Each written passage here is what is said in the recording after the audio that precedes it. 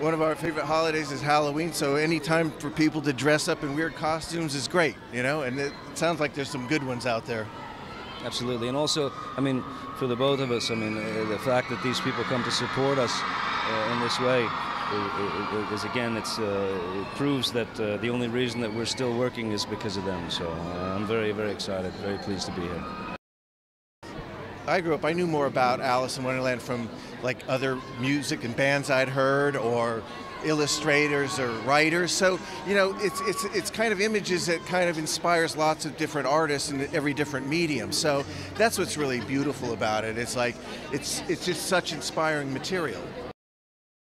I mean, you know, everything I've heard thus far has been really spectacular, and in the spirit of the film and in the spirit of Lewis Carroll's intent, and certainly with what Tim has done, I think there's a beautiful meshing of materials there. You know.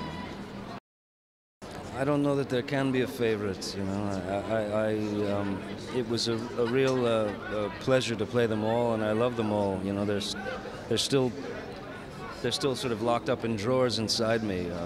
No, to pick a favorite would be very, very difficult. But in any role that you can express yourself to the degree that the people who are out there respond to it and take something away from it. You know, if it puts a giggle into their day, or if it's something that they take home that they can remember and laugh about later, that means everything to me. Yeah, the Hatter kind of came from, well, certainly the information that's there in Carroll's works, which is magnificent.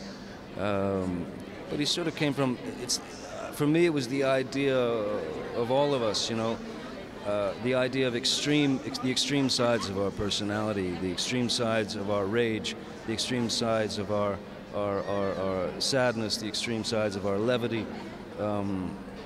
So it was like, as if for me, I looked at the Hatter as a kind of a human mood ring, you know, if you will.